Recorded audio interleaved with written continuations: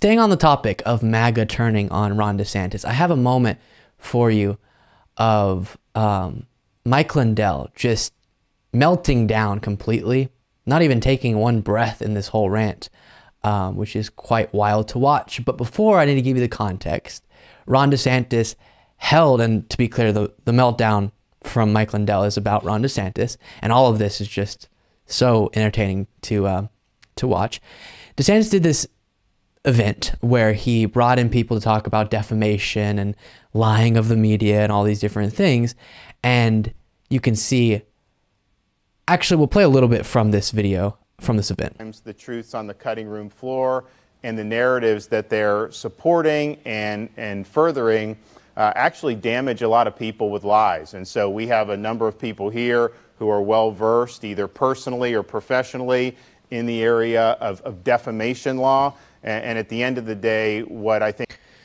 Okay, so kind of in a newsy style studio there.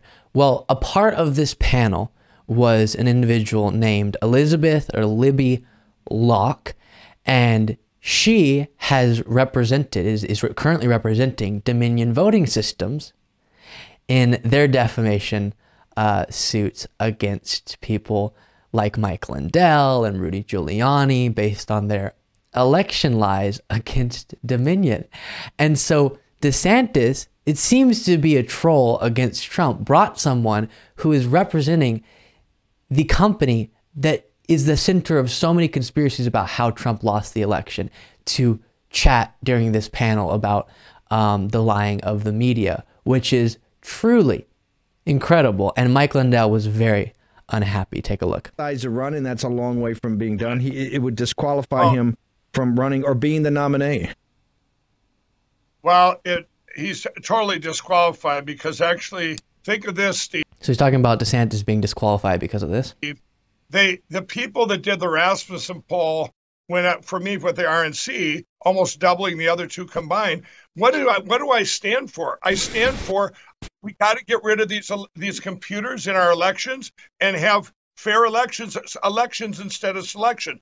You just took the number one thing on people's minds in this country, their number one concern. You can say, oh, it's the borders, it's the fentanyl, it's the gas prices.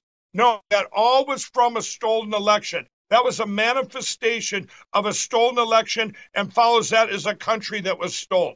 What he did today, he told the American people, you know what? Dominion's okay. You know what? These machines are okay. You're out. And I'm telling you, I will never, ever let up on this, Steve. This is the thing you have to understand. I will never stop on this. If he, I don't care if he calls me up and says, how is he getting oxygen into his lungs? This is impressive. I didn't mean nothing, but it don't matter. The damage is done. You sat with them. They have tried to destroy our country, and now you're done. The best thing he could do is endorse Donald Trump tomorrow morning. He should just do it today while this is still manifesting out, because he should just say, you know what? I don't know, lie, Ron. Just say you didn't know and say, but I'm going to make up to the people and I'm going to endorse Donald Trump because it'll be a big waste of time and resources for Ron DeSantis to run now. All the big money that's behind him, you just will forget about putting your dollars there now. Take those dollars and put it into election, not crime, and put it into that. People that are out there working hard to save your country. That includes all your big donors that are back in DeSantis. I don't know if the Koch brothers are or who's behind it, but it's disgusting.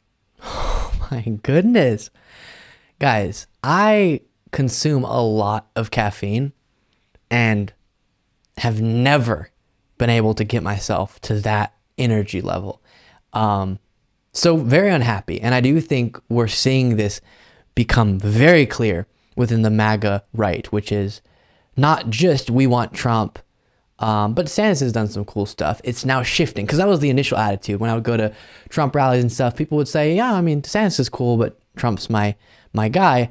It's shifting. And now there's a hatred developing because DeSantis is getting involved in the actual clashing, when before he would get attacked by Trump but would kind of not engage. Now he seems to be trolling Trump there. We don't know for sure, but bringing a defamation or a Dominion Voting Systems defamation case related person is quite the obvious troll of Trump and Mike Lindell has seemed to perceive it that way. And so I do think we're seeing, if DeSantis will go ahead and announce, it's going to be quite the heated Republican primary that will be so fun to watch, so fun to cover, and we will be there every step of the way with you. Thank you so much for watching. If you want to be a part of what makes this show possible, plus get access to the full video version of the show hours before all the clips are uploaded to YouTube, plus get the full bonus show every single Saturday, you can do so by going to patreon.com/Luke Beasley. That's patreon.com/Luke Beasley.